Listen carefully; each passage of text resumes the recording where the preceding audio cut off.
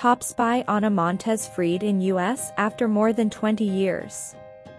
Ana Montes, among the best-known Cold War spies caught by the U.S., has been released from prison after more than 20 years in custody.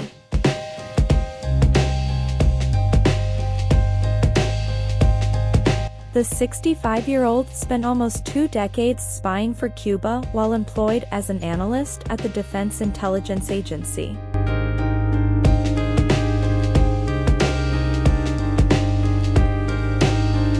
After her arrest in 2001, officials said she had almost entirely exposed U.S. intelligence operations on the island. One official said she was among the most damaging spies caught by the U.S. After her arrest, Montes was accused of supplying the identities of 4 U.S. spies and oceans of classified material. She was handed a 25-year prison sentence, with the sentencing judge accusing her of putting the nation as a whole at risk.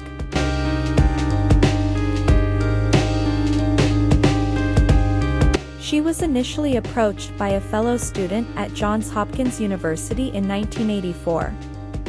After expressing outrage at U.S. actions in Nicaragua, she was later introduced to a Cuban intelligence agent. And at a dinner in New York City, she unhesitatingly agreed to work through the Cubans to help Nicaragua.